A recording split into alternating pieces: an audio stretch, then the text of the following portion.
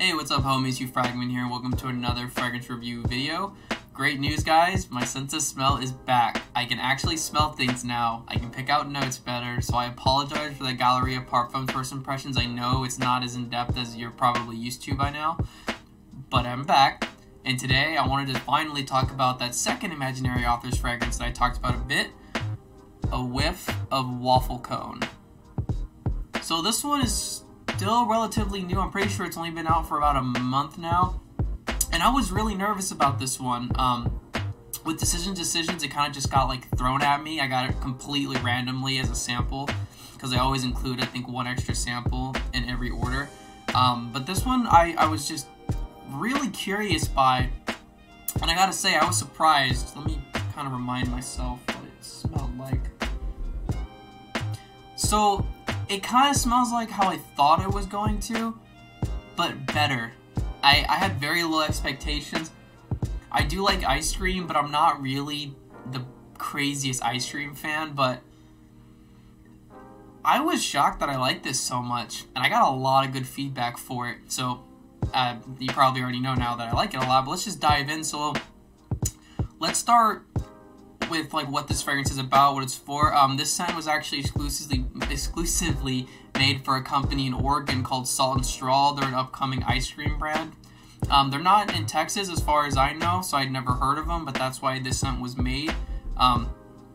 Let's talk about the actual story, because you know each scent is based on a story. This one is based on an ice cream shop with mysterious powers, and every time people get a scoop from the ice cream shop, they get like transported to different points of their life and stuff like that. So that's kind of what the story was about. It's not exactly, definitely go to their website and check it out. For notes, we got vanilla, heavy cream, salted caramel, amyris, I hope I'm saying that right, orgeat, I hope I'm saying that right, Saigon cinnamon, and ice cream shop being that mysterious imaginary note.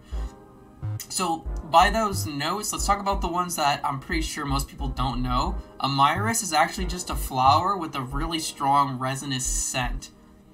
And resins are usually a little bit like sweeter, a little bit darker.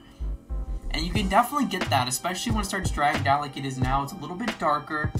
The sweetness kind of goes over it a bit, but you can still smell those resins. It's not like in your face strong or anything like that, which is nice. I like that. That's what makes this fragrance, shocker, very wearable, like way more wearable than you're probably thinking. And the other one is orgeat, which I do not know if that's how you say that, but it's actually a syrup with an almond-like taste and smell. And that's something you do pick up as well. With this fragrance, you really can pick out all those individual notes, which I love. That's not me saying it's not well blended, it's me saying I can actually smell this stuff now, which is amazing. Almond is one of those notes that's not used as much as I wish it would. Just like the Guerlain line, which is amazing, this almond note is very prominent, mixed with that cinnamon that adds that sweet, spicy facet to it. And this, that sweetness. The sweetness is kind of like Memoirs of a Trespasser, where it's so much more natural. It's not as synthetic as other vanillas would be, like from Versace Eros, which I'm pretty sure I brought that up in the past too. It's a very wearable scent, and the website Imaginary Authors also says, with a decadent complexity and warmth, this extremely wearable scent will make you as desirable as a luxurious scoop from Salt and Straw. Don't blame us if a lime forms.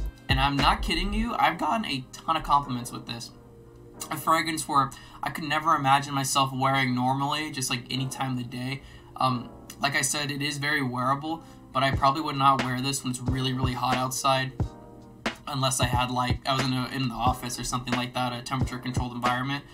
But this works. Like, women loved this set on me. I remember when I was at my local bank getting some accounts set up, the woman that was helping me out was obsessed with this. She thought it smelled delicious and was just like asking me like, what is it, I want to get this for my boyfriend, and told her never heard of Imaginary Authors before.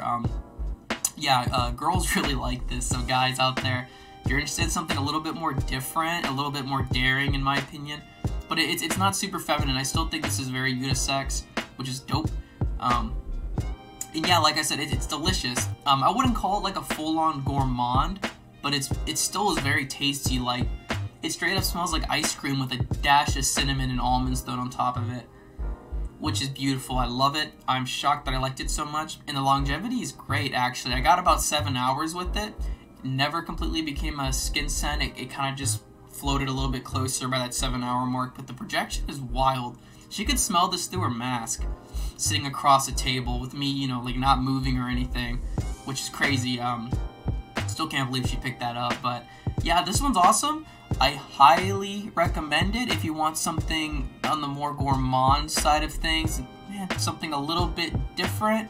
This is awesome. I actually think I like this more than Decisions personally, and this, as you can see, the sample, I've been trying to conserve it as much as possible, but it's really cool, and I highly recommend it. But with that, thanks for coming, guys. I will see y'all next time.